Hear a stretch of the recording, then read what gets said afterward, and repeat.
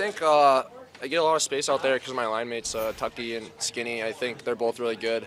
I think all three of us do a good job getting on a forecheck. Tucky especially is so fast and creates a lot of time and space out there, and I think that's kind of the result of that goal there that you saw, and our D pinching down. Their forwards were leaving the zone, and Fitzy makes a great play stepping in there, keeping it in. So great play by him, and was able to outweigh the D and find the back of the net.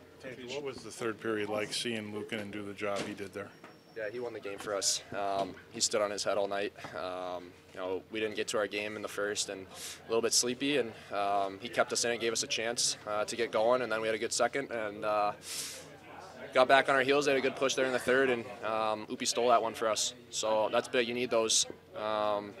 And that was the reason we won tonight. So it was a great performance by him. What are you proud of when you look at the and like you've got the time to be able to do what you do with the puck in those situations, like on your goal? Yeah, I mean, I think it's reading situations that you can kind of sense when you have a little more time, and that one in particular, they only have two guys back and they turn it over there, so their forwards are already leaving the zone and have a little bit more time than usual and able to hold on and pick a corner. What are you proud of when you look at this trip in its entirety?